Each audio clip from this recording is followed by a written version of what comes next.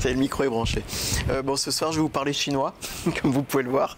Bon, en tout cas, je vais essayer de vous dégrossir un peu ce que c'est que la blockchain. Hop, et voilà. C'est bon, vous voyez bien. Ah, super. Avant de commencer, qui a entendu parler de la blockchain ici? Ah, c'est bien ça, super. Et donc, qui sait ce que c'est que la blockchain ou qui a compris la blockchain? Bon, il y a un peu moins de dos. C'est un peu normal.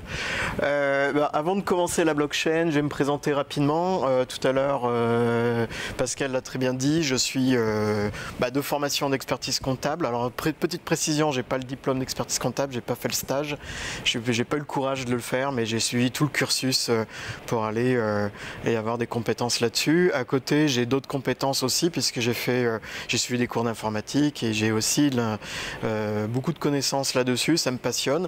Et à côté, je dirais surtout, je suis entrepreneur et avec mes associés, nous avons créé postme.io où le nom de la structure s'appelle même Blockchain Accounting. Donc vous voyez, je retourne sur mes premiers amours qui est la comptabilité.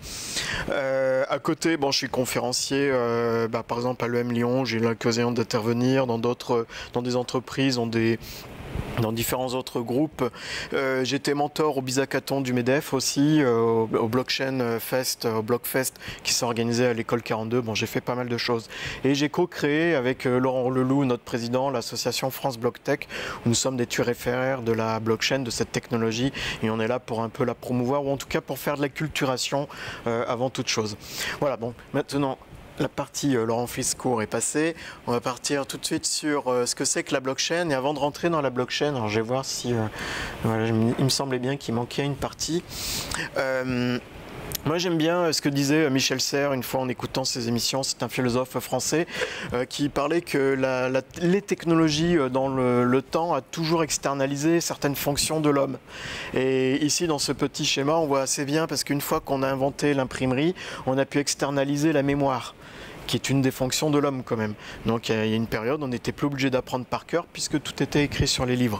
Quand on a créé la machine à vapeur, on a externalisé justement la fonction de l'homme, cette fonction des muscles et cette capacité justement de porter des choses ou de transporter. Avec les ordinateurs, on a externalisé la fonction de calcul. Les ordinateurs maintenant sont capables de calculer bien plus vite que nous et sur des grandes masses de données. Et avec la blockchain, justement ces trois petits points, enfin ces trois carrés qui sont reliés entre eux, est-ce que ça va externaliser justement une des fonctions de l'homme qui est la confiance? Parce que quand les hommes entre eux s'échangent des biens, des services et un flux d'activité et un flux économique, eh bien il faut qu'on se fasse confiance et pour cela on imagine bien qu'il y a des organisations qui nous aident à se faire confiance et est-ce que la blockchain va disrupter ça? Donc ça c'est une approche que je dirais un peu plus large, un peu plus haute de ce que c'est que la blockchain dans l'évolution. Alors j'aurais pu mettre Internet, puisque Internet a supprimé l'espace et le temps, puisque maintenant on peut s'envoyer des informations rapidement. Voilà, bon après il y a bien entendu bien d'autres technologies, mais j'ai voulu donner cette image-là que Michel Serres à apporter. Alors voilà ce que c'est que la blockchain. On a entendu, enfin tout le monde a dû entendre beaucoup de mots comme minage, clé privée, wallet, smart contract, consensus, cryptographie. Et la blockchain c'est un peu tout ça. Aujourd'hui je vais essayer de vous dégrossir tous ces mots-là, mais j'aurai une approche volontairement un peu plus informatique et je dirais même un peu plus application. Et je vous expliquerai pourquoi. Parce que de toute façon, quoi qu'il arrive, dès qu'il y a une base, dès qu'il y a une technologie, on l'a bien vu dans une précédente conférence avec l'intelligence artificielle, mais derrière comment on communique avec elle, comment on interagit, qu'est-ce qu'on fait avec, eh bien j'aurai cette approche-là, puisque sinon à la fin ce n'est qu'une technologie, une base de données où c'est impalpable et il faut bien interagir avec elle, ou en tout cas en faire quelque chose et d'avoir des usages. Donc c'est le but d'aujourd'hui, de vous montrer des usages et comment on y intègre. Donc voilà, le plan se fera en deux parties. J'explique la blockchain, ce que c'est, puis des exemples d'applications sur blockchain, donc des exemples d'usage. La première partie, on va voir, il y a différents éléments, mais on va revenir là-dessus. Déjà, j'aurais une première question à vous poser. Est-ce qu'il existe une ou plusieurs blockchains? Oui, je vous écoute. Alors j'entends blockchain privée, blockchain publique. Ça sous-entend peut-être qu'il existe au moins deux blockchains. Vous êtes d'accord avec ce qui est dit? Bon, c'est difficile. Donc, monsieur dit que chaque fois les personnes créent des blockchains en fonction des applications ou des besoins de chacun. Donc, Bitcoin, ça fait une blockchain, ça fait une blockchain. bon, ben alors monsieur, supposez que dès qu'on veut s'échanger de la monnaie, par exemple le bitcoin ou d'autres monnaies ou d'autres éléments, ben on peut créer sa blockchain. Ben c'est exactement ça. C'est tout à fait ça. Il existe plusieurs blockchains. Et il faut le voir ça un peu comme une base de données. Tout à l'heure, on a parlé d'une base de données décentralisée. Il n'existe pas une base de données universelle pour gérer, je ne sais pas, les salaires, ce qu'on veut à côté. Non, il existe chaque entreprise peut avoir sa propre base de données et la gérer comme elle le veut et accessible par des applications. La blockchain, c'est exactement ça. Tout à l'heure aussi, on disait des blockchains publiques et privées. Ici, il y a un site qui s'appelle CoinMarketCap. Alors, on ne le voit pas assez bien, c'est un peu flou. CoinMarketCap.com qui référence toutes les blockchains publiques, ou en tout cas dans ce marché-là. Et donc on peut voir qu'il y en a beaucoup, il y en a à peu près 1000, 1100, en tout cas à l'époque où j'ai fait cette copie d'écran, on peut même monter jusqu'à 1500. Voilà. Et la valeur, d'ailleurs, ce site-là permet de donner une valorisation un peu comme à la bourse quand on veut voir ses actions, si elles ont monté ou pas. Bah là, c'est pareil, c'est pour voir si ces crypto-montées ont monté ou pas. Et donc, on peut voir que la première crypto-monnaie, c'est bien entendu le Bitcoin, qui au moment de cette copie d'écran valait 9000 $. Et le volume, c'est à peu près 80 milliards de dollars. Il faut savoir que, un peu plus, il faut savoir que l'ensemble des crypto-monnaies et mises là-haut, c'était 400 milliards de dollars. Donc ça représente quand même un sacré marché, mais ça reste une goutte d'eau par rapport à la masse monétaire de chaque pays et puis aussi la masse des actions, etc. Mais ça représente quand même quelque chose. Un peu d'histoire rapidement, j'ai donné quelques dates. La première, c'est Satoshi Nakamoto, c'est ce pseudonyme qui a créé la blockchain et la première blockchain, et je dirais la première technologie blockchain. Ça a été fait en 2008 et le premier bloc qui a été créé dans la blockchain Bitcoin a été fait le 3 janvier 2009. Donc comme on peut le voir, ça fait quand même déjà quelques années que ça existe. Et le Bitcoin à l'époque, c'est-à-dire quelques mois plus tard, valait même pas un centime de dollar. C'est un millième de dollar. Et petit à petit, à force que les gens s'échangeaient des bitcoins avec confiance là-dessus, le bitcoin a dépassé les 100 $ en 2013, les 1000 en 2017 et même les 10 000 ce Noël-ci, puisque ça a fait parler de lui vu les spéculations qu'il y a eu sur ce marché. Donc voilà, donc ça a quand même une longue histoire, la blockchain, en tout cas celle du bitcoin. Et ceux qui disent que ça ne fonctionne pas, que ça pas mal de problèmes. En 10 ans d'existence, je pense qu'elle a prouvé qu'elle a une certaine fiabilité, elle est toujours là et elle permet toujours à des personnes d'échanger. Donc ça, c'était pour prouver sa persistance dans le temps. Alors, quelle est sa définition? Tout à l'heure, Pascal en a donné une petite qui provient de Blockchain France. Moi, je vais vous la lire. La blockchain est une technologie de stockage et de transmission d'informations qui est transparente, sécurisée et fonctionnant sans organe de contrôle. Central, je parle. Moi, quand je lis ça, moi je comprends pas. Même moi qui adore la blockchain.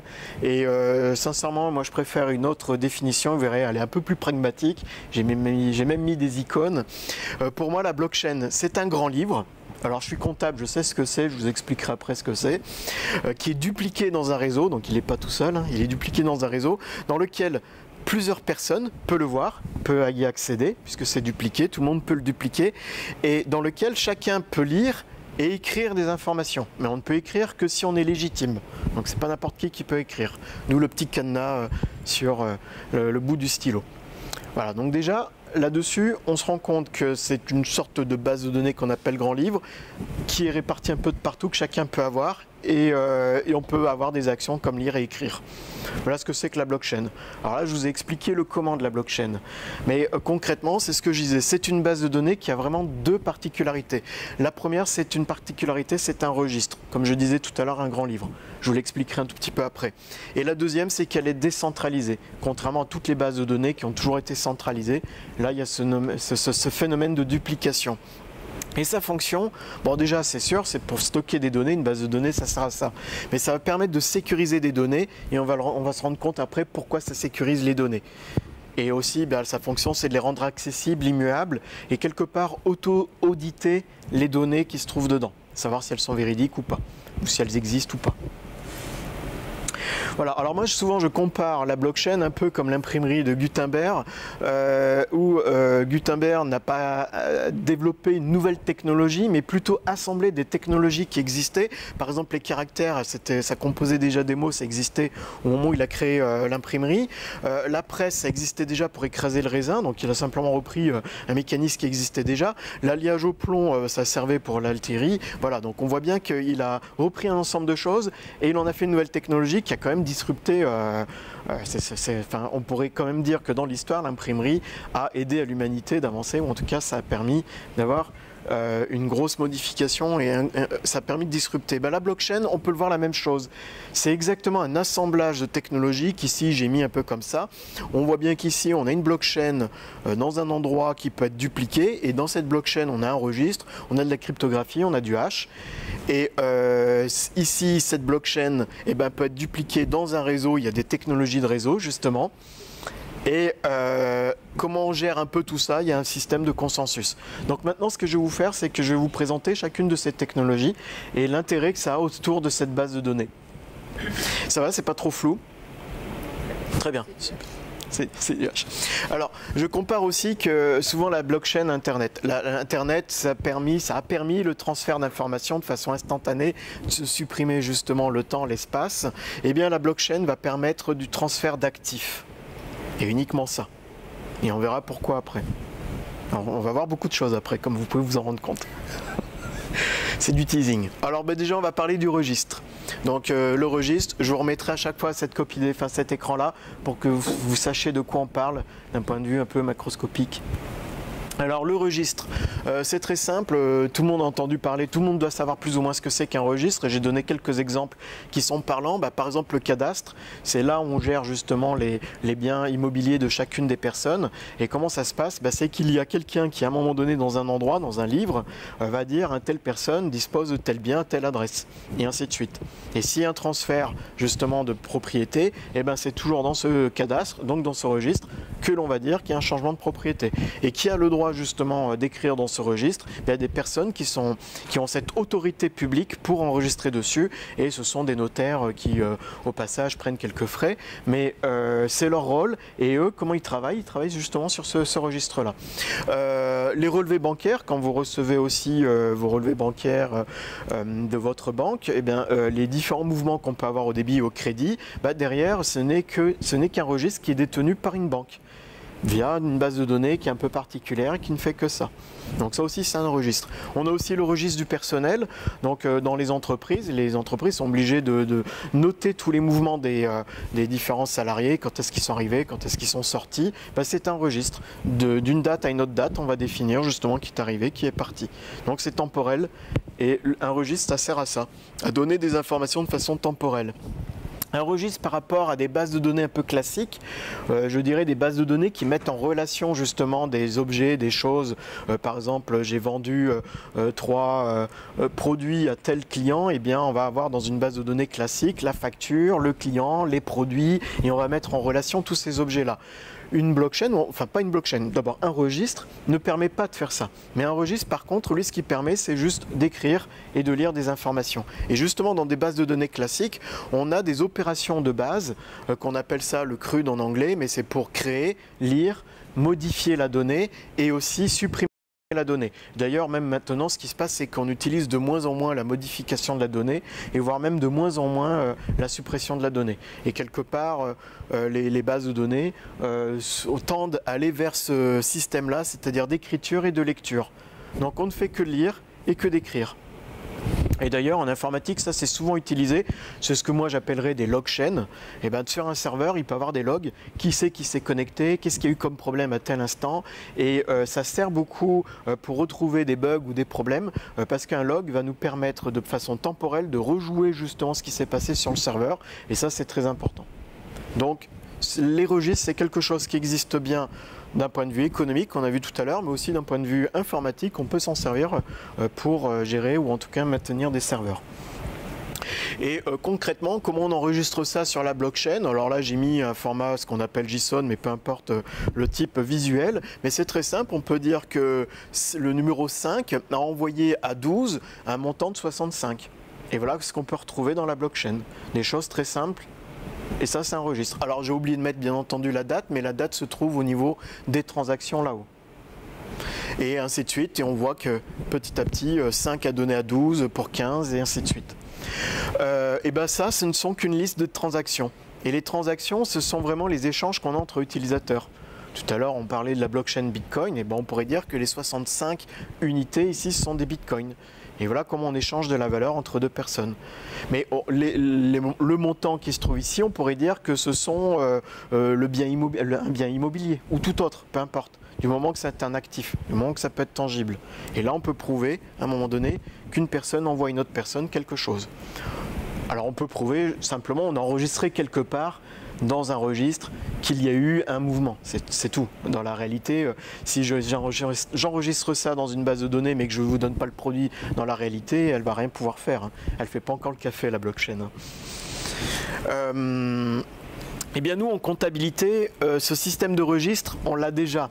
C'est très, enfin, j'allais dire, dans notre métier, c'est quelque chose qui est très important, puisque dans un registre, enfin, en comptabilité, on a ce qu'on appelle un outil qu'il se nomme grand livre, mais c'est ni plus ni moins qu'un registre, où on va mettre des opérations comptables, on va mettre des écritures comptables, un peu comme quand vous recevez votre relevé bancaire. On va mettre du débit, du crédit, et moi j'ai vendu 100 € de produit à un client, et bien sur sa comptabilité, dans un grand livre, on va voir 100 €.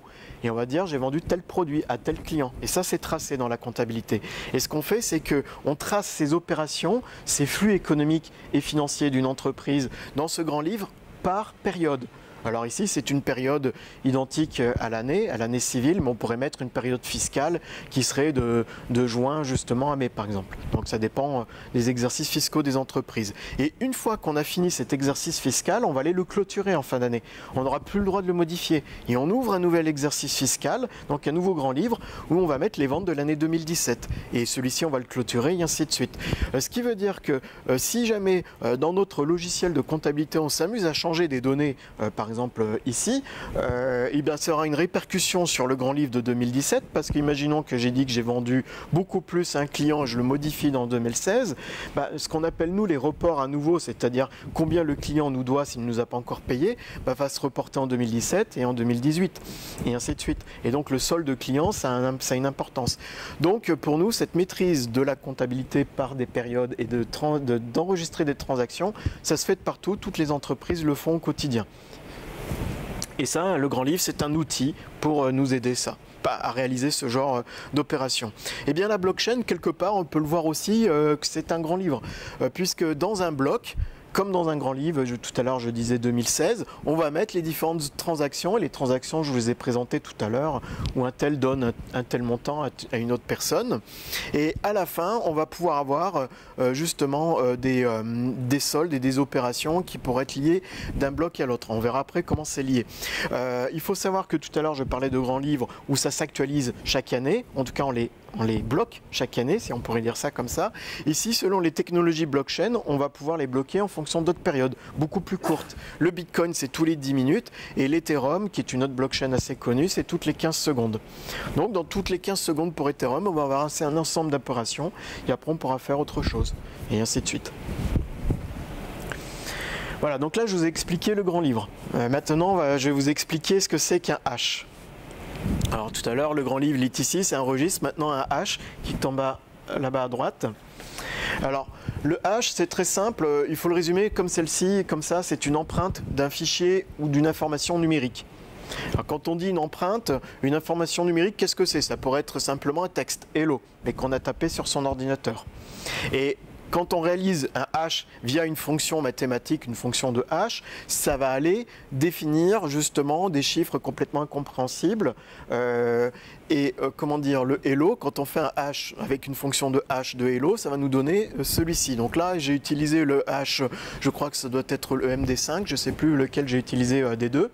Et on arrive avec un résultat comme celui-ci. Donc ça veut dire que à chaque fois que j'ai tapé hello, quoi qu'il arrive, j'aurai toujours ce résultat final dans ce message. Par contre, si je tape 3 fois hello, donc le texte est 3 fois plus grand, voire même un peu plus parce qu'il y a les espaces, et bien on se rend compte que le hash, le résultat final reste le même. La donnée totale reste la même. On ne va pas agrandir le hash. Donc ça, c'est un avantage, ça permet d'avoir ici, comment dire, un résultat final qui sera toujours normé. Et si hello, on lui ajoutait un caractère, mais juste un caractère, ou on modifie un caractère, eh bien on voit que c'est toujours la même taille, mais en plus on se rend compte que le résultat est complètement différent des premiers. Et si on veut faire un hash d'un livre complet et qu'on modifie une virgule, le hash sera totalement différent.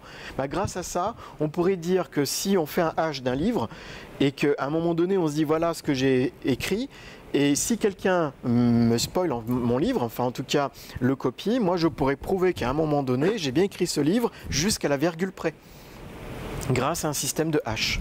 Et donc tout fichier numérique a son empreinte, un peu comme tout être humain dispose de son empreinte, et elle n'est pas la même. Donc là c'est pareil, et en fonction il y a différentes fonctions de hash qui peuvent même complexifier la chose. Alors attention, dans ce système de hash, on ne peut pas partir de l'empreinte vers le texte initial. Bah, c'est comme si une enquête policière avait bien l'empreinte d'une personne, mais on ne connaît pas son nom. Il faudrait pouvoir avoir une base de données qui permet de faire le lien entre les deux. Mais par contre, le jour où on prend l'empreinte d'une personne ou d'un suspect, bah, on pourra le confronter à ce qu'on a mis justement dans son enquête. Voilà, c'est un peu la même chose ici. Ça peut servir de preuve à terme. Alors le hash, à quoi va servir dans la blockchain? Eh bien en fait il va servir un peu comme les reports à nouveau dans les grands livres comptables, c'est qu'à la fin on va faire un peu les soldes. Et bien le hash, on va se dire tiens ici il y a un ensemble de caractères, donc un message, et on va en faire un hash. Donc ça va donner une opération, comme on a vu tout à l'heure, quelque chose d'illisible. Et on va se servir de ce hash pour l'ajouter à une prochaine transaction. Et la prochaine transaction, on va réutiliser, en tout cas le prochain bloc, on va réutiliser le hash de celui-ci, mais avec aussi les caractères du premier hash. Résultat, ça va donner ici un autre hash qu'on va appeler H1. Si jamais ici je modifie une information, le hash sera différent. Donc ici, on va avoir un hash différent. Et si je fais la somme des deux, en tout cas je fais un hash des deux éléments de l'ensemble des caractères, et bien ce hash-là sera différent. Et on reporte encore de nouveau à droite. Résultat, en changeant une opération dans le passé, on voit bien que ça a une répercussion version un peu domino, et ça répercute sur l'ensemble des hash, et le H1 et le H2 n'est plus le même. Alors on peut rendre ça avec une formule mathématique que je vais passer pour aller au plus vite, mais on voit bien qu'ici à chaque fois on prend en compte le hash de l'opération précédente, et donc quelque part des transactions précédentes. Et donc le hash, on a bien vu, ça aide à reprendre les données précédentes, mais ils ont rajouté, en tout cas celui qui a créé la blockchain, Satoshi Nakamoto, a rajouté une difficulté. C'est qu'en plus de la transaction, on va ajouter ce qu'on appelle un nonce, mais simplement une donnée supplémentaire, et avec cette donnée supplémentaire, on veut que le hash, avec cette donnée supplémentaire, c'est un jeu tout simplement, représente une certaine somme, comme ici 400. Alors on a bien vu tout à l'heure c'était des caractères alpha numériques, mais ça pourrait être aussi 400, 000 jusqu'à 400. Et là l'idée maintenant, en faisant le nonce 0, nous on veut un chiffre qui soit inférieur à 100. Donc si pourquoi on fait ça? C'est pour que chaque bloc, quand il se crée, on lui ajoute de la difficulté à se créer. On verra après pourquoi on ajoute cette difficulté, mais ça va permettre non pas de créer un bloc comme ça très rapidement, mais de trouver un bloc en fonction d'une certaine règle de jeu qui est ici de trouver un hash qui soit inférieur à 100 en lui rajoutant une donnée qui est le pivot de cette donnée. Et là on va jouer, on va essayer de trouver on va jouer avec le 0, et bien là le hash sera 400. Si on met le nonce, c'est-à-dire ce pivot à 1, on aura 500, donc c'est toujours pas bon. Si maintenant le pivot c'est 2, on trouve 80, bah ça c'est bon, et donc on pourra se dire ok, on peut clôturer ce bloc, cette transaction, et on va s'en servir après pour créer un autre hash. Alors vous allez me dire pourquoi on se complique la vie, on verra après à quoi ça sert, mais il faut juste se rendre compte d'une chose, c'est que le nonce, s'il est égal à 3, on aurait pu avoir un résultat qui est égal à 60, ce qui veut dire que c'est toujours inférieur à 100. Donc le chiffre 3, le nonce 3 peut être aussi un résultat positif, et il peut en avoir plusieurs. Pas une infinité, mais un certain nombre. Donc voilà, le but du jeu, c'est qu'on trouve ceci pour clôturer justement une transaction et ouvrir une autre transaction. Et bien en faisant ça, bon, alors ici je redonne la formule mathématique qui permet d'avoir le H0 avec un certain nonce, si on rajoute le nonce et ainsi de suite, on arrive jusqu'à l'infini avec le H de droite. Pourquoi on fait ça? C'est que quand on va fermer un bloc, eh bien l'idée c'est d'apporter de la complexité dans la fermeture de ce bloc et que c'est pas n'importe qui, c'est-à-dire que ce n'est pas un humain qui est capable seul de son côté à fermer ce bloc et à se dire on va en créer un autre. L'idée c'est qu'on souhaite que derrière c'est une machine qui trouve ce résultat, comme je disais tout à l'heure, 100, et que ça soit qu'une machine, parce que les possibilités pour trouver 100 elles sont énormes, mais juste vraiment gigantesques. Et en faisant ça, eh bien on est certain que c'est pas un homme qui va aller fermer justement ce registre, en tout cas pour l'année 2016 ou la transaction 1, mais c'est bien une machine qui va, en fonction d'un jeu, comme on a dit tout à l'heure, inférieur à 100, à le faire. Moi je dirais c'est un peu l'anti-captcha. Il ne faut pas que ce soit l'homme qui trouve la solution, il faut que ce soit la machine. Le captcha, vous voyez ce que c'est quand il faut saisir des chiffres, qu'on n'y arrive jamais, on ne sait pas si c'est en majuscule ou en minuscule, mais c'est pour prouver que c'est un humain. Ben là c'est l'inverse, il faut prouver que ce soit une machine. Et Satoshi Nakamoto, quand il a fait ça, c'est qu'il a pris en compte aussi un autre élément, il a pris en compte que les machines évoluent, la puissance informatique évolue avec justement la fameuse loi de Moore, où tous les 1 an et demi, il y a un doublement des processeurs, enfin des transistors dans les microprocesseurs, ainsi de suite. Donc pour prendre en compte ceci, il s'est dit, bah voilà, on va créer un hash qui est égal à où le premier chiffre soit obligatoirement un 0. Donc on a une transaction, comme on a vu tout à l'heure, eh bien il faut qu'on trouve un nonce qui soit égal à, ou au moins on trouve un 0. Après on peut avoir beaucoup de résultats. Donc avec ça, c'est assez simple, puisque trouver un seul 0, on voit qu'il y a pas mal de possibilités, on y arrive, mais après on peut augmenter la difficulté. Et là, on a encore des étapes. Et c'est exactement ce qui se passe dans les blockchains, c'est que plus ça avance, plus la difficulté devient complexe et plus il faut de la puissance de calcul pour trouver le hash qui correspond, en tout cas le nonce, et donc le bon hash qui correspond à ce jeu. Et en faisant ça, plus on va dans le temps, plus on s'assure que les machines ne sont pas capables en une seconde de trouver le hash et que ça devient vraiment complexe, et d'où anti-captcha. Voilà, le hash est assez compliqué, vous avez compris. L'idée, c'est qu'on ne clôture pas un registre uniquement par un humain. C'est une machine par un mécanisme de calcul. Voilà. Et le hash ne sert qu'à ça, en fait. Enfin, en partie. Bon, maintenant qu'on a vu le registre, le hash, eh bien, on va voir ce que c'est que le réseau. Mettre une base de données en réseau.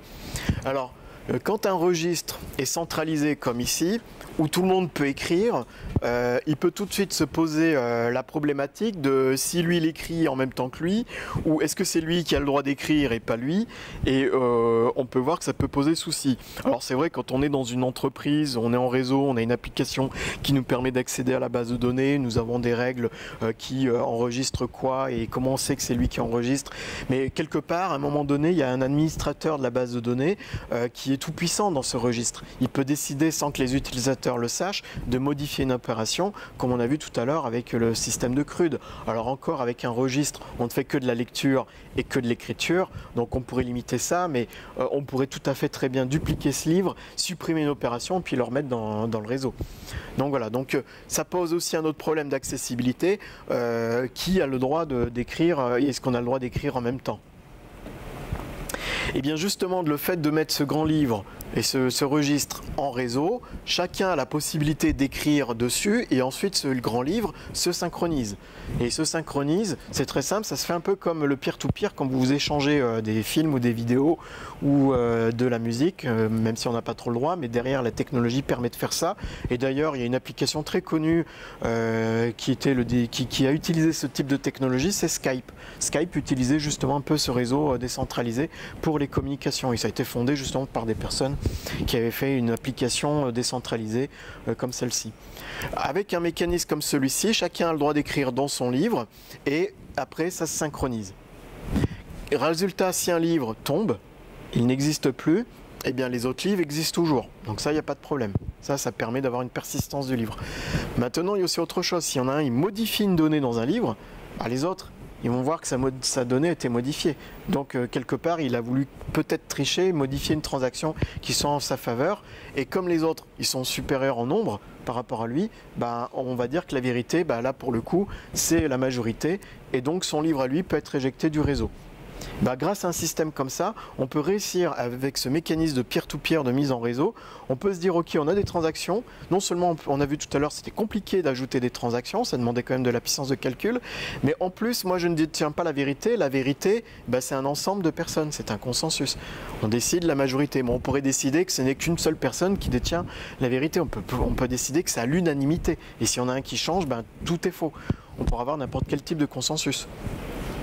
Donc voilà, le réseau sert à ça, sert à rendre une meilleure accessibilité et en même temps à rendre le registre beaucoup plus fiable vis-à-vis de ses partenaires. Donc, qu'est-ce qu'un réseau centralisé, décentralisé, un livre centralisé ou décentralisé? Il y a beaucoup de débats là-dessus. Moi, je dirais, pour voir de façon globale, centralisé, on a un point central comme une base de données avec plusieurs utilisateurs, mais il y a quelqu'un qui est administrateur tout puissant, il est vraiment le dieu au sein de cette base de données. Et après, on a des réseaux non centralisés où on sent que c'est des pseudo-centralisations qui se relient entre elles. Donc, il y a peut-être des semi-dieux, enfin peu importe, et qui ont certains pouvoirs, mais on sent que déjà tout le monde ne peut pas faire ce qu'il veut, et à la fin on a vraiment un truc complètement éclaté où tout le monde est égal dans ce réseau là. Il n'y en a pas un qui est supérieur à l'autre pour enregistrer ou lire des informations ou modifier. Alors, bien entendu, on peut avoir des problématiques de synchronisation parce qu'à un moment donné, lui, il va enregistrer la transaction 3 et 5, lui, il va enregistrer la transaction 3 et 9, donc ça va, les deux, ils ont au moins une transaction commune, mais pas la 5 et puis pas la 9. Et après, lui, il va enregistrer la 5, mais pas forcément la 3, et ainsi de suite. Donc, si à un moment donné, il y en a un, il enregistre une donnée, les autres vont se dire, moi, j'aimerais bien aussi enregistrer les miennes, mais on va pas la mettre en double, la transaction 3, donc il faut un peu régler tout ça, il faut mettre un peu d'ordre dans cette synchronisation. Et en fait, ce qu'on va faire, c'est que tout à l'heure, vous vous souvenez du hash et vous allez comprendre son intérêt. Eh bien, le premier qui a trouvé le résultat du hash, ça sera le seul qui pourra enregistrer des transactions qu'il a quelque part dans sa mémoire tampon. Donc, si les quatre se mettent en compétition, ils essayent de trouver le fameux hash inférieur à 100, comme tout à l'heure je l'ai présenté, et que lui, ici, trouve ce hash avant les autres, eh bien, d'un point de vue consensuel, on va dire que lui peut en mettre en place ces transactions 5 et 9. Et donc dans le grand livre, il va se partager après et ça va se diffuser les transactions 5 et 9. Donc ça veut dire que lui, s'il veut mettre la transaction 3, il faudra qu'il attende la prochaine période. Et tout à l'heure, on avait dit toutes les 10 minutes pour Bitcoin, toutes les 15 secondes, pour qu'il de nouveau il rentre en compétition et qu'il puisse enregistrer la transaction 3. Il n'aura plus besoin d'enregistrer la transaction 5 parce qu'elle est déjà dans le livre et elle s'enlève de son tampon. Donc résultat, dans ce grand livre, on a des fois un temps de latence selon les bases de données et ces temps de latence, c'est des temps liés justement à ce mécanisme de synchronisation des données dans un réseau. Mais ça permet d'être très fiable puisqu'en fait on peut ici se garantir que c'est lui qui peut mettre ces données, c'est bien la transaction 5 et 9. Alors, quelque part, vous allez me dire, tous ces bonhommes là qui veulent mettre des transactions et puis avoir beaucoup de puissance de calcul pour pouvoir calculer ces hash, pourquoi ils s'embêteraient à faire ça? Ça consomme de l'électricité et il faut avoir des ordinateurs, il faut les mettre même en réseau, en puissance. Et bien tout simplement, c'est là où je vais rentrer. Pour ce système de consensus, c'est un système de jeu. Donc là, on a vu le registre, les hash, le réseau, et maintenant on va voir le consensus. Et pourquoi les personnes s'amusent à faire ces calculs et à mettre des transactions dessus? Eh bien justement, c'est parce qu'à la fin, il y a une récompense. La personne qui aura trouvé le hash, on va lui, d'un point de vue consensuel, d'un point de vue du réseau, on aura décidé que lui reçoit de la crypto-monnaie.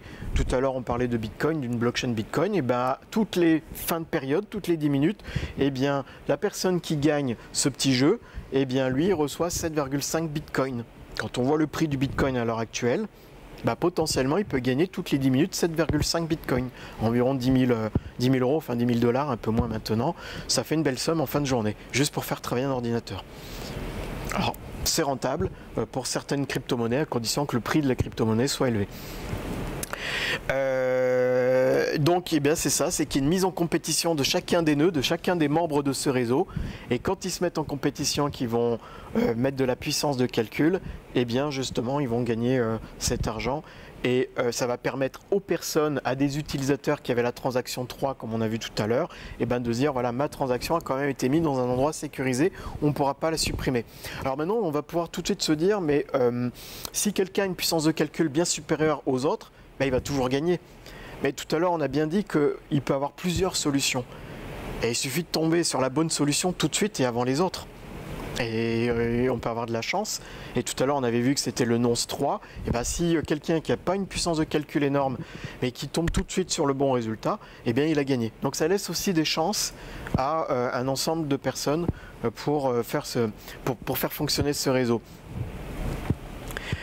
Alors, oui, juste avant de venir ici, pour revenir aussi sur ce système de réseau, on s'est rendu compte tout à l'heure, bon, quand on était à 4, s'il y en a 2 qui sont de connivence et qui disposent de la majorité, ils peuvent modifier les données parce qu'à tous les deux, ils ont cette capacité de se dire, nous, c'est la majorité. Alors, il reste toujours les 2 autres, alors il faudrait qu'ils soient aussi de connivence, et puis comme ça, il y a 2 groupes qui s'affrontent pour pouvoir soit modifier les données, soit dire que dans leur base de données, dans ce registre à eux, c'est bien le bon. Et donc justement tout à l'heure on disait plus il y a de monde dans ce, on l'avait vu dans la vidéo, plus il y a de monde dans ce réseau, plus il y a de nœuds, et bien atteindre justement ce fameux 50% pour détenir la vérité devient plus compliqué parce qu'il faudra une collusion entre toutes ces personnes-là.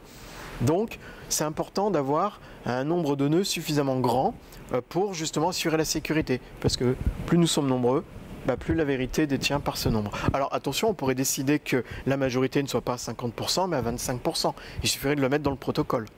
Là, pour le coup, pour la plupart des blockchains, ça a toujours été 50% plus 1 nœud, pour détenir justement la majorité. Alors certains disent, comme pour le Bitcoin, il y a des problèmes avec la Chine parce qu'il y a beaucoup de nœuds qui se trouvent là-bas.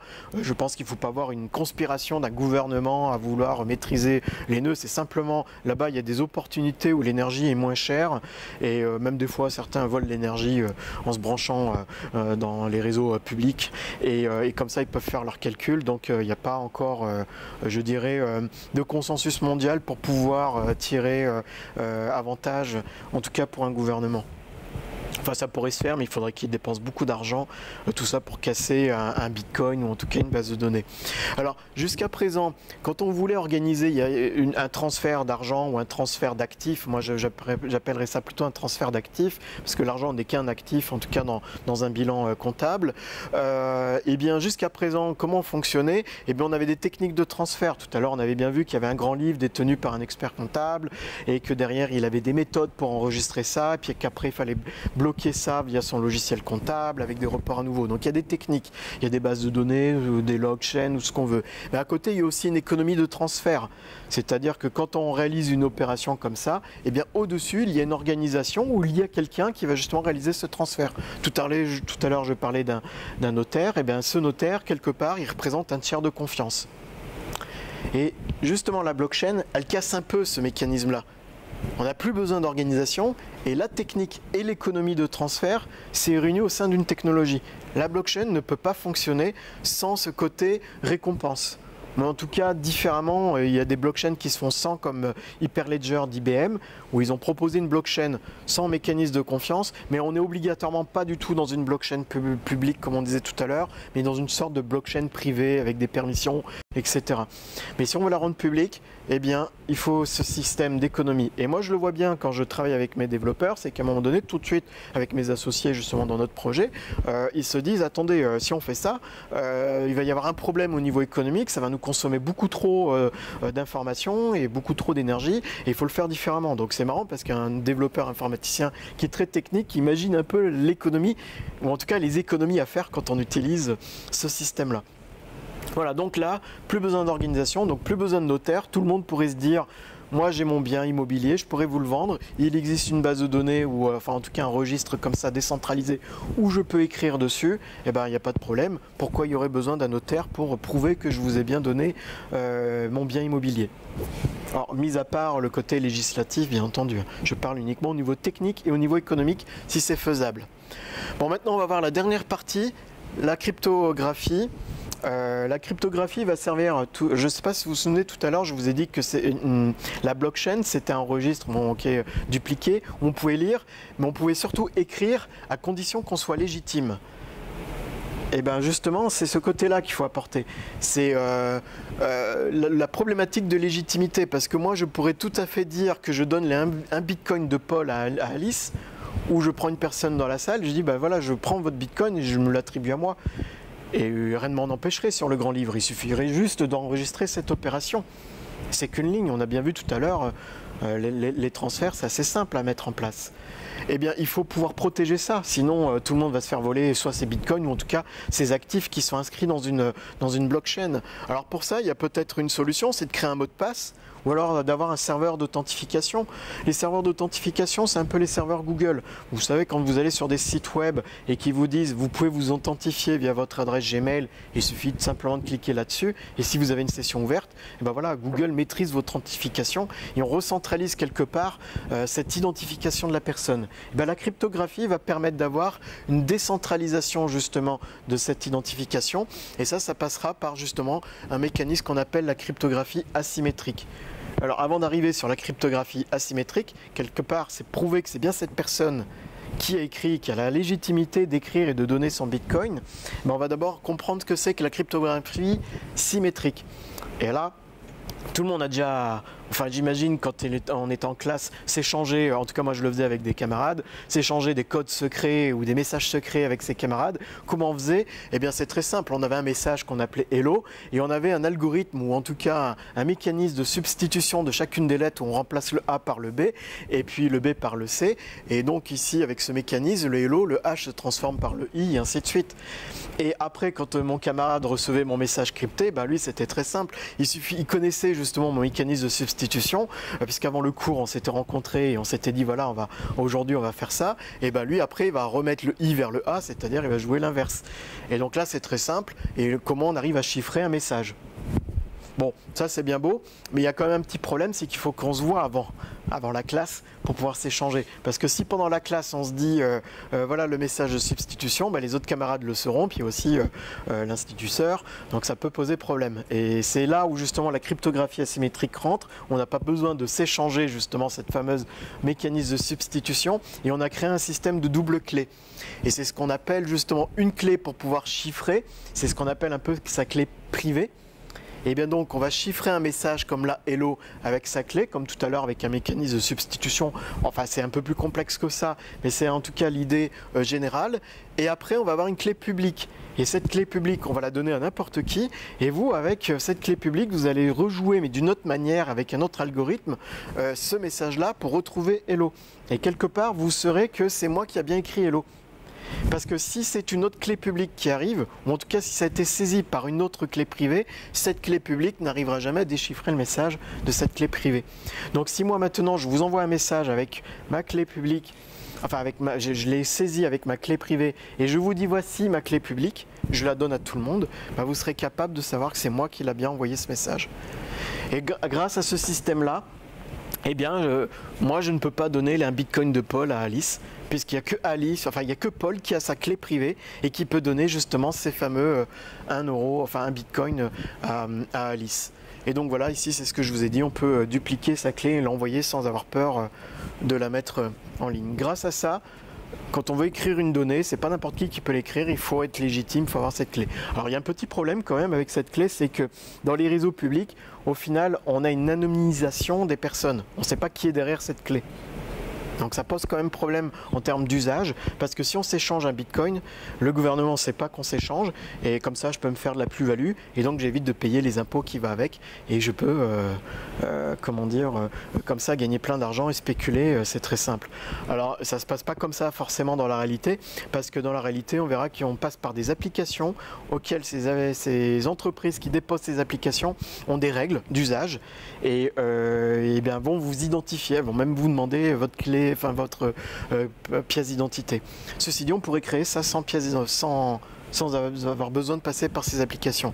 Alors pour conclure sur la technologie en elle-même, en base de données, on a ce qu'on appelle un triptyque assez connu qui s'appelle le CAP, où les bases de données ne peuvent répondre qu'à deux critères, mais jamais les trois. Et la blockchain, elle a un peu des trois, elle est un peu au milieu. Donc elle casse un peu ça.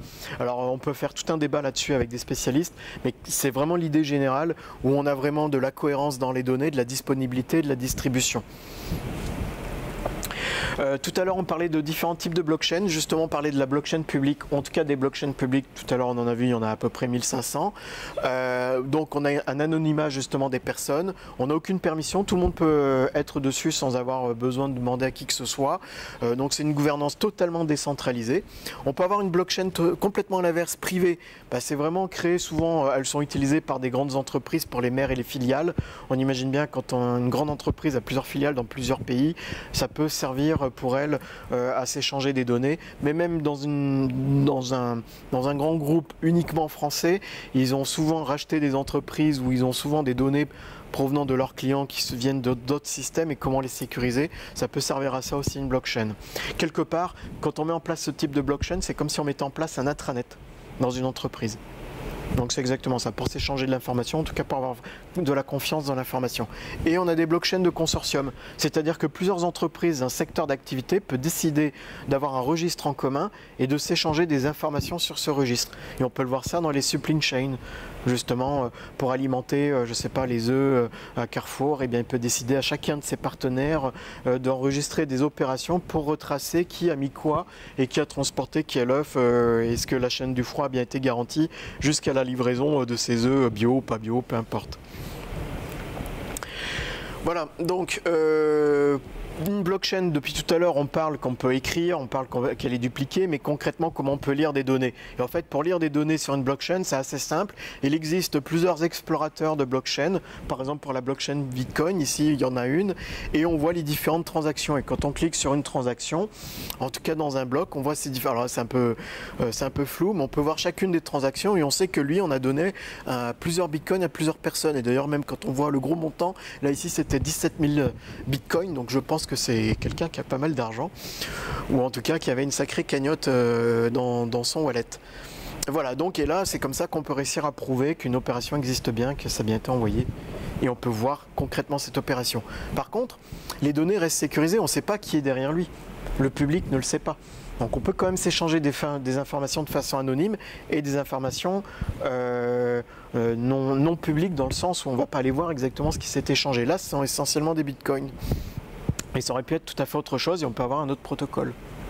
Alors petite anecdote, attention, dedans dans une blockchain, et contrairement à ce qu'on a pu entendre, on ne va jamais mettre les fichiers en eux-mêmes, on va simplement mettre le hash d'un fichier. Vous vous souvenez tout à l'heure, un fichier c'est un hash, parce qu'imaginons qu'on veut mettre un film HD en Full HD en non compressé, ça prendrait beaucoup de taille et la base de données, il suffirait d'en mettre 3-4 de ces films, et là d'un coup ça serait impossible à l'avoir sur ces ordinateurs.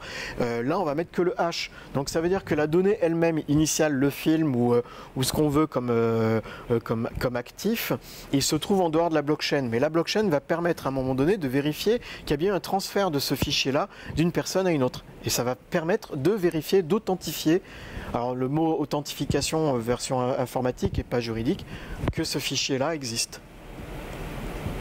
Alors, est-ce que ça a un impact sur l'économie et les différents métiers? C'est ce que je disais tout à l'heure, en tout cas dans la vidéo au niveau de l'expertise comptable. Ça peut avoir un impact parce qu'on a besoin d'auditer les données, et avec un système comme celui-ci, on peut automatiser et en temps réel certaines données. Donc ça aura un impact sur la manière de gérer les métiers, ça aura un impact aussi à tous ceux qui sont tiers de confiance, et c'est pour ça que les banques ont un peu peur du Bitcoin et de la blockchain et qu'ils étudient beaucoup ceci, parce que quelque part ils ne font que de détenir un registre, en tout cas dans un de leurs métiers, et avec une blockchain, on n'a plus besoin d'une banque pour tenir un registre. Alors si une banque ne se limitait qu'à ça, qu'à tenir un registre, ça se serait, ils font aussi d'autres choses. Ils peuvent vous prêter de l'argent, justement, créer de la monnaie là-dessus. Et encore, là, c'est encore tout un débat. Mais en tout cas, ils ont aussi d'autres missions. Mais sur leur mission principale, comme un notaire, d'enregistrer l'information dans un registre, ce sont des opérations qui peuvent être automatisées et décentralisées, et ça sera un peu moins le rôle des notaires. Par contre, on se rend compte qu'on peut supprimer ce tiers de confiance pour cette opération-là, mais quelque part, si je vends mon bien immobilier, on imagine bien qu'un notaire a d'autres conseils. Par exemple, est-ce qu'il n'y a pas un problème d'héritage ou de plein d'autres choses? Et un notaire sert aussi à ça. Donc, il a des missions de conseil. Voilà, donc on va changer un peu leur métier. Et au fait, ce qu'on va se rendre compte, c'est que l'échange d'informations entre des personnes ne posera plus de problème. Par contre, l'information qu'on va enregistrer dedans va avoir des problèmes, et cette confiance, ça va être faite sur la périphérie d'un réseau où au moment où on va enregistrer une donnée, il faut que quelqu'un ait suffisamment qu'on ait suffisamment confiance en cette personne pour enregistrer des données. Et par contre, il y a des données où on n'a pas besoin de personne. Par exemple, des données, je ne sais pas si vous avez entendu parler de l'IoT, il y a peut-être eu une conférence là-dessus, c'est tous ces objets connectés. Et effectivement, si on a un objet connecté qui est capable de capter des informations et après de les envoyer sur la blockchain, et bien après, il faudra étudier si cet objet-là est suffisamment fiable, techniquement, en termes de sécurité, etc., et qu'il envoie ces informations. Voilà, donc on déplace la confiance à la périphérie. Alors ce qu'il faut savoir, c'est que l'ancien président de l'Ordre des experts comptables, Philippe Haroux, a rédigé un livre qui s'appelle L'expert comptable et l'économie numérique. Et dans son livre, à un moment donné, je vous laisserai lire là, il a clairement parlé que ça peut avoir un impact sur son métier. Donc il en a fait un gros paragraphe, un gros chapitre sur la blockchain, et ce livre a déjà plus de 2 ans. Donc la profession commence à prendre conscience de ceci. Récemment, j'ai participé à un groupe de travail avec le Conseil supérieur de l'Ordre des experts comptables à Paris. Est-ce que la blockchain aura un impact sur leur métier? Bon, maintenant, la blockchain, c'est bien beau, mais on va pouvoir voir des applications. Et en fait, depuis tout à l'heure, je vous ai parlé que la blockchain, ce n'était qu'une base de données un peu particulière, un registre. Et si maintenant on se décidait que on fasse n'importe quel échange entre nous, mais on a juste une base de données, mais comment on fait pour y accéder? Comment on fait pour lire? On a vu qu'on avait besoin d'un explorateur, et c'est là où on voit qu'une application, quelle que soit l'application, elle dispose d'une certaine architecture. Et avant de voir les architectures d'applications, je vais vous montrer l'évolution des applications. Tout le monde a connu, enfin peut-être pas les plus jeunes d'ici entre vous, mais moi j'ai connu les premiers logiciels comptables faits sur des lignes de commande avec des écrans noirs et le texte en vert, enfin vraiment le stéréotype de ces vieilles applications. Et c'était des applications qui fonctionnaient vraiment sur un poste informatique, et l'ensemble des informations d'une application se trouvait justement sur ce poste de travail. Après, on a fait des applications un peu plus sexy avec une interface et on peut interagir avec, et ça c'est grâce à Apple, et puis après avec Windows où on a ces interfaces utilisateurs, et on a fait des applications toujours locales, Word, Excel ou même Ciel Compta pour ceux qui sont dans la comptabilité. Et ensuite on est allé plus loin, c'est-à-dire on a créé des applications où une partie de l'application se trouvait sur un serveur quelque part dans le cloud. À l'époque on appelait ça SaaS, mais quelque part c'est ce que nous on appelle maintenant cloud. C'est un service qui est déporté au fait, et quand on veut accéder à sa messagerie, en fait on a juste besoin d'un navigateur et d'une interface, et il y a un peu moins d'intelligence sur le navigateur, et toute l'intelligence se trouve sur le serveur. Et la génération suivante, c'était les applications un peu comme Uber. Alors des applications sur téléphone, donc ça a été assez innovant, mais c'est surtout des applications qui sont allées capables d'aller retrouver des informations sur d'autres services, chez d'autres prestataires. Et Uber justement avait besoin d'avoir une application, un service de map, de carte au sein de son application pour pouvoir guider les chauffeurs et puis permettre aux utilisateurs de se positionner. Et bien pour ça, Uber utilisait justement la cartographie de Google Maps. Et d'ailleurs même ils ont voulu racheter, ils ont racheté une autre cartographie parce que ça coûtait de l'argent que de donner des requêtes sur Google Maps pour savoir où je suis à chaque instant. Et bien la prochaine génération, et bien justement, elle intégrera dans cette application-là des données provenant d'un registre décentralisé. Et ça, c'est la prochaine génération. Donc là, ici, on est sur ce qu'on appelle des web apps. Là, on est des applications mobiles. Plus tard, ça sera des D-apps, applications décentralisées. On aura besoin de sécuriser les données qu'on dispose et que l'on a. Et si une application reçoit une information, on a besoin de savoir si elle est bonne, cette information, et si elle a bien été envoyée par le bon destinataire, enfin en tout cas celui qui a émis l'information. Donc l'architecture actuelle justement des applications, comme je vous l'ai dit depuis tout à l'heure, elle est assez simple. On a une interface qui permet de communiquer avec l'être humain. On a un endroit où on a des algorithmes, là ici un langage informatique C++, et on a une base de données. Tout à l'heure on avait vu qu'il y avait différents types de bases de données, et le registre c'en est une. Et bien justement, ici, il y a un petit malin qui s'appelle, un petit génie de l'informatique qui s'appelle Vitalik Buterin, qui a créé un autre en tout cas une autre brique dans la blockchain qui s'appelle smart contract. Ce sont ces algorithmes. Donc tout à l'heure, je ne sais pas si vous vous souvenez, il y en avait que 3 là-haut. Maintenant là il y en a un 4e, donc c'était pour les plus attentifs d'entre vous. Et lui il a rajouté ça, et il a dit au lieu d'avoir juste une simple base de données, enfin un registre où c'est un peu bête, eh bien on va pouvoir ajouter au-dessus une couche algorithmique qui peut être très sécurisée. avec ce mécanisme justement de décentralisation.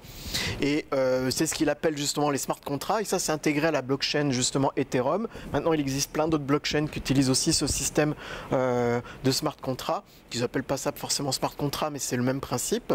Et ça s'exécute dans un monde déterministe. Alors je ne vais pas faire un cours là-dessus, mais l'idée c'est qu'on est sûr que quand quelque chose fonctionne, en tout cas on va envoyer une information à un contrat, à un algorithme, et comme il y en a plein qui va le faire, bah, le résultat final doit être exactement le même. Mais si dans l'algorithme, on demande à un moment donné de sélectionner un chiffre aléatoire, eh ben, on se rendra bien compte que chacun va donner un chiffre aléatoire différent et donc à la fin avoir un résultat différent. Donc il y a des limitations dans ce type d'algorithme, mais on peut faire quand même pas mal de choses sympas. Et ben, par exemple, une chose très simple, il y a Paul qui donne toujours un bitcoin à Alice sans smart contract. Il suffit simplement de l'écrire dans la base de données et dans le registre de la blockchain. Mais si maintenant on dit aujourd'hui, si la température est supérieure à 20 degrés, et ben moi je pourrais par exemple vous donner un bitcoin à chacun. Donc je précise que je n'ai pas, mais on pourrait faire ça. On pourrait dire, bah en plus ça tombe bien, il fait plus de 20 degrés, vous avez de la chance. Et ça serait possible. Et là on met une condition justement. Et là cette condition, qu'est-ce qui fait que c'est possible à l'exécuter? C'est grâce à ce smart contract, à ce programme informatique. Alors ceci dit, ici il faut savoir que si la température extérieure est supérieure à 20 degrés, n'oublions pas qu'il y a un programme informatique, en tout cas dans ce type de programme là, ce n'est pas de l'intelligence artificielle, ce n'est qu'un simple algorithme avec des si alors sinon, il a besoin à un moment donné d'une information qui est 20 degrés. Et qui va lui donner ce 20 degrés? Eh ben, on pourrait décider ensemble, ou en tout cas entre deux personnes qui auraient développé ce smart contract, qu'on aurait quelqu'un d'extérieur qui va nous donner ce chiffre-là. Et ça pourrait être Météo France. Via justement son web service, on peut l'interroger, quelle température il fera. Et ensemble, on décide que ce service-là extérieur nous donne cette information de 20 degrés. Et on décide de façon consensuelle que cette donnée-là, on a confiance. Et c'est ce qu'on appelle un oracle. Justement, et vous avez certainement entendu parler des oracles au sein de la blockchain, c'est un service extérieur qui va l'informer, qui va les donner, transmettre des données pour justement exécuter des smart contracts. Alors là, ici, j'ai développé un petit smart contract, mais pas du tout en version informatique, en version textuelle, pour vous montrer l'intérêt d'un smart contract aussi. Je ne sais pas, pour les plus jeunes d'entre vous, vous ne devez peut-être pas connaître, mais le jeu du schmilblick a été inventé par un certain humoriste français, où le but du jeu, c'était de retrouver un mot. Alors imaginons que moi, j'ai développé ce smart contract, et j'ai un mot justement que j'ai en tête. Je dirais pas blockchain par exemple, et donc c'est mon mot caché, et j'ai différentes données en entrée, donc le mot caché, le mot du joueur, parce qu'après le but de ce jeu c'est que si vous trouvez mon mot caché, vous gagnez la cagnotte, mais par contre pour jouer, vous apportez quand même un peu d'argent, un peu comme un mécanisme de loto. Et donc vous pourrez définir votre mot, vous pourrez envoyer votre mot, et s'il correspond au mien, vous gagnez. Donc là comment il fait le jeu, et là on a différentes données entrantes. Après on a des événements, on sait quand est-ce qu'un joueur a donné un mot, quand est-ce qu'il joue. On sait s'il y en a un qui a gagné ou pas. Et ça va envoyer des événements comme ça à des interfaces justement, pour savoir qui a gagné ou non. Et là, l'algorithme est très simple, c'est je compare le mot du joueur au mot caché, et si c'est correct, si c'est exact, si c'est vrai, eh bien je transfère la cagnotte à la personne qui a joué. Et si c'est faux, justement on prend l'argent que la personne a joué pour la mettre dans la cagnotte. Donc voilà, donc là on a un algorithme. Et il est très simple, et en plus il permet à tout le monde comme ici d'aller auditer de façon autonome cet algorithme. Donc quelque part on n'a plus besoin d'un huissier qui va aller contrôler à chaque fois qu'un joueur va jouer, ce qu'il a dit est vrai, et qu'il puisse le comparer avec le mot caché. Et donc là on peut créer des contrats entre nous où on peut auto-auditer ce contrat. Donc ça vous va bien, vous avez bien compris? Bon c'est super, donc on va pouvoir lancer ce jeu. Sauf que, vous n'avez pas remarqué, il y a une petite erreur. Et la petite erreur, pardon? Ils sont deux, non? Justement qu'il y a plus d'intermédiaires pour pouvoir vérifier si... Alors oui, il faut être au minimum 2 pour pouvoir vérifier ce smart contract, mais moi j'aurais pu le mettre. Mais la petite erreur que j'ai mise, c'est pas du tout un bug, c'est une volonté justement de ne pas mettre cette erreur, c'est que moi aussi je peux jouer. Et je ne me suis pas interdit dans le smart contract de jouer. Donc j'attendrai que vous jouez bien, que vous me mettez des bitcoins, et au bout d'un moment, je dis tiens j'ai joué. Et voilà, je suis un petit tricheur. Mais vous avez audité le contrat, donc il n'y a pas de problème. Vous l'avez validé et vous avez signé comme à la fin avec le RGPD. J'ai tout compris, les conditions générales de vente. Donc on voit bien qu'il peut y avoir des petits problèmes là-dessus sur l'exécution des smart contracts et la manière justement de les développer. Il faut savoir que ça, on peut en rigoler, mais il s'est avéré que sur la blockchain Ethereum, des personnes ont perdu comme ça plusieurs dizaines de millions d'euros. Et comment? Eh bien justement, ce sont des personnes qui sont mis une cagnotte en commun pour faire un fonds d'investissement, pour pouvoir investir dans des startups. Et il s'est avéré que ce fonds en commun, il y avait un petit bug. En tout cas, on a mal programmé un des smart contracts et un petit malin informatique, il l'a trouvé.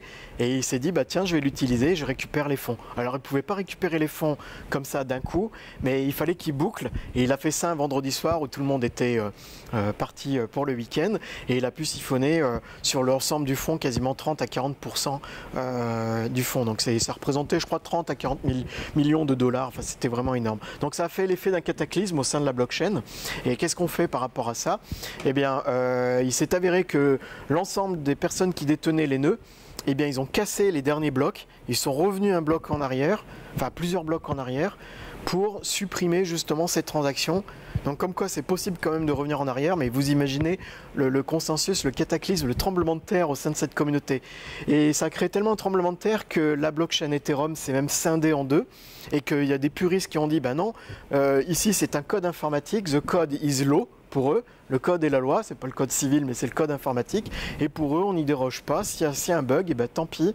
Les gens ont joué, on n'est pas dans le monde des bisounours, c'est bien, il fallait faire attention. Et les autres se sont dit, quand même, la personne qui a siphonné ce fonds-là, c'est quand même pas très légal quelque part, même s'il y a eu un problème comme celui-ci. Alors il s'est avéré que la personne qui a siphonné les fonds, il a dit que si vous m'enlevez l'argent, moi je vous attaque en justice parce que the code is law. Le code et la loi, c'est un contrat qu'on a défini entre nous.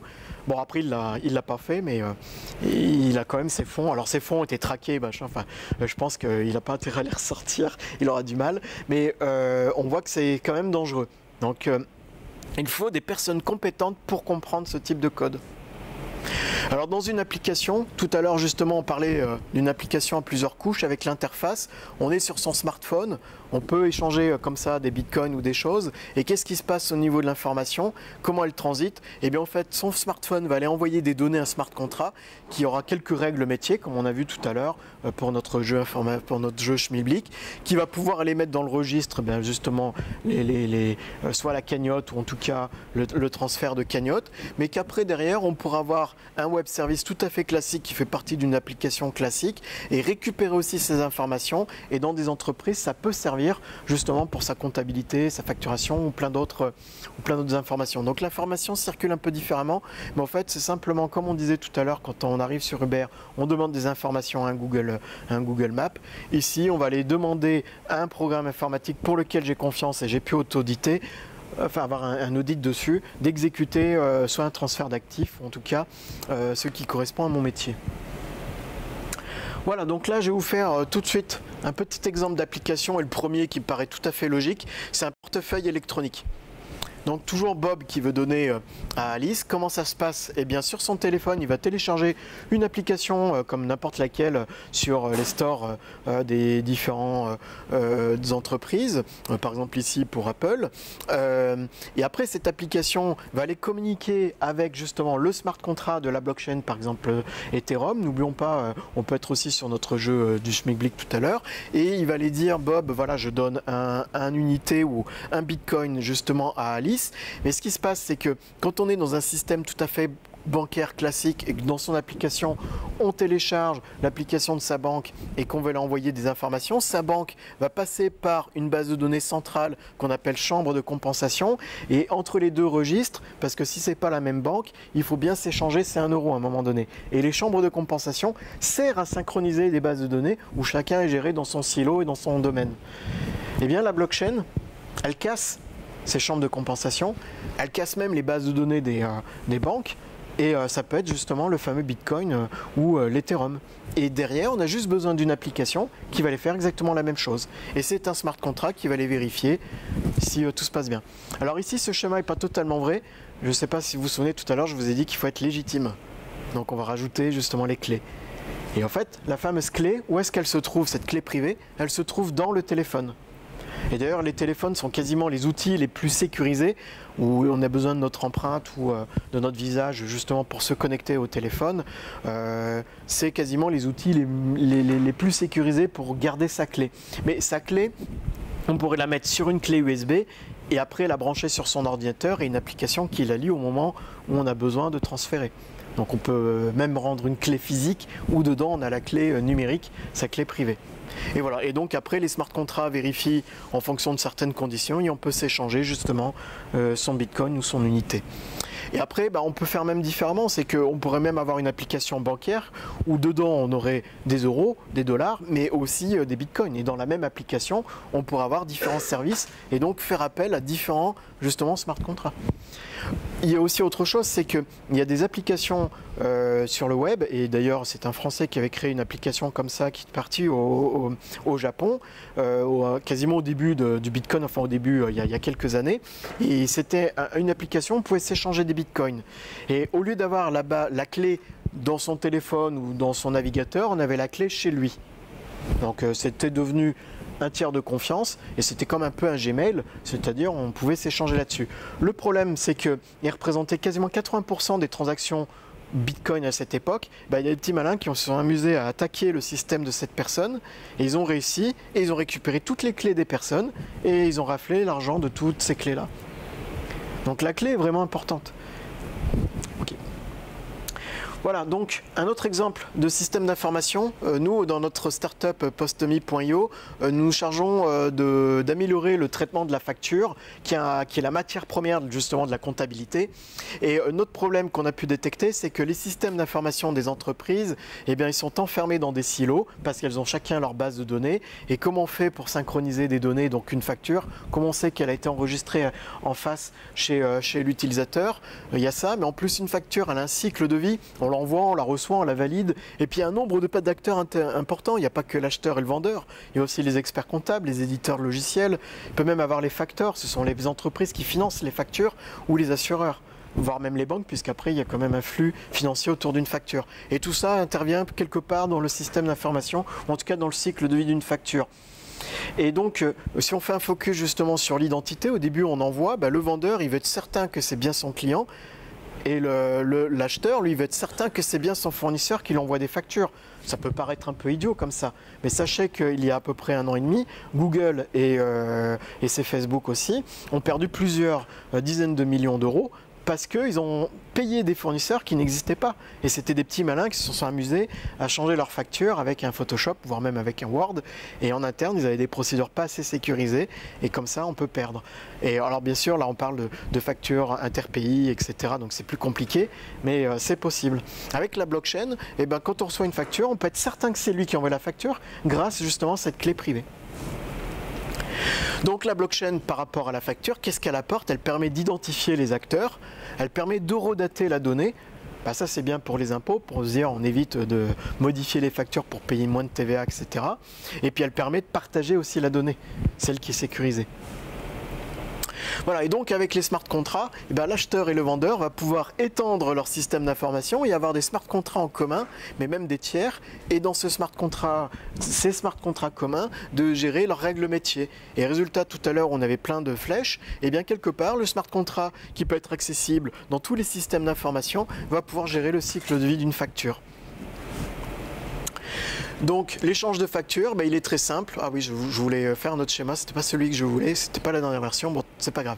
Mais l'idée c'est que quand on est dans son logiciel de facturation, il dispose de cette clé qui prouve que c'est bien moi et qui va l'envoyer à mon client, en tout cas à l'acheteur, et l'acheteur saura que c'est bien moi.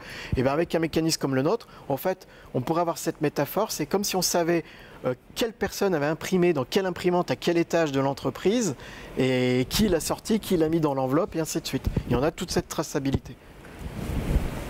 Voilà, donc rapidement un petit état des lieux d'autres types d'applications qu'on peut avoir. Par exemple, on pourrait mettre des diplômes sur la blockchain. On voit bien que certains recruteurs ont des difficultés à vérifier certains diplômes et que certains arrivent à se faire embaucher en trafiquant des diplômes universitaires, des masters ou autres. Eh bien, on pourrait faire en sorte de sécuriser ceci, et parce que c'est l'université qui pourrait justement mettre en place ce diplôme. Ça sert aussi avec la supply chain, avec la FNTR, la Fédération nationale des transporteurs routiers. Nous travaillons avec eux sur la lettre de véhicule électronique. C'est-à-dire, vous savez, quand on envoie un colis, ça passe par un transporteur qui passe par un centre de tri ou d'échange, et ainsi de suite. Il faut pouvoir tracer tout ça. Et il existe une norme internationale qui s'appelle la lettre de véhicule. J'ai fini. Oui.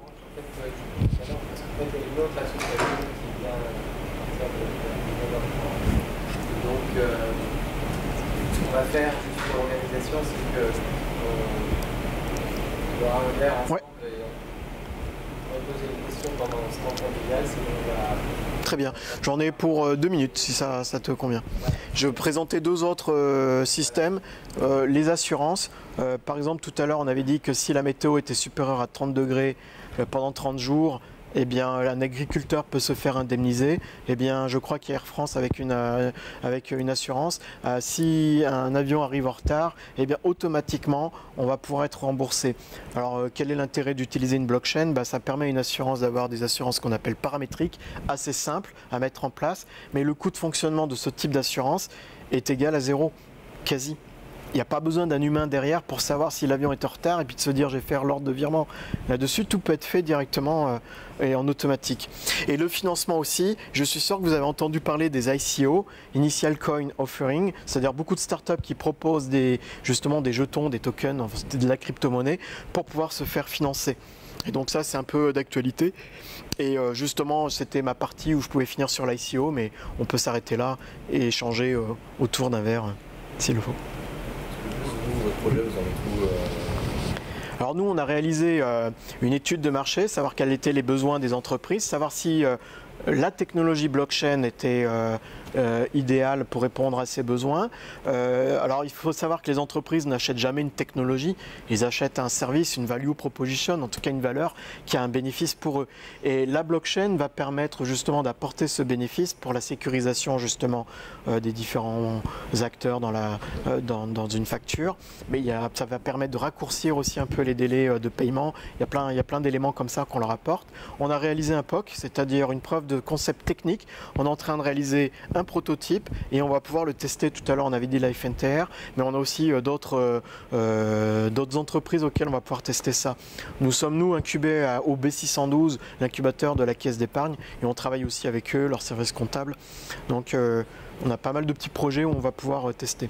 Ceci dit, où on en est, il nous reste un frein évident, c'est au niveau législatif. À l'heure actuelle, est-ce que les formats de facture électronique proposés par le Code général des impôts nous permet d'utiliser la blockchain? Alors on dirait oui et non. On a fait pas mal d'études juridiques là-dessus et en fait on est allé beaucoup plus loin en tant que start-up. On a répondu très récemment à un appel à projet du gouvernement qui s'appelle France Expérimentation, et nous on n'a pas eu froid aux yeux, on leur a demandé de créer un nouveau format de facture électronique qui soit basé sur la blockchain, de pouvoir tester ce format-là. Et bon, la réponse, ça sera en fin d'année, c'est très long comme processus. Mais si c'est le cas, on aura un article de loi dans le Code des impôts qui nous dira vous pouvez tester ça. Et là, ça va nous ouvrir tous les champs de possibilités pour innover. Donc on croise les doigts pour que ça avance là-dessus. Okay,